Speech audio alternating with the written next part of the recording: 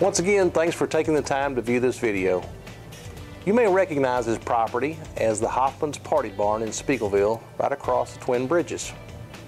The owners are selling the real estate and all business personal property located in the property. The property is situated on the corner of Dozier Lane and Sundown Lane, right off of Highway 6. The property contains 1.2 acres of land and is on the corner. The improvements consist of 4,644 square feet of metal clear span building that is open for the most part on the interior. The building does have a drop-down acoustic ceiling and is also completely air conditioned. There is a small interior kitchen within the storage area and also the outdoor covered area for barbecuing. Additionally, the exterior has lighted horseshoe pits and a playground area for the kids.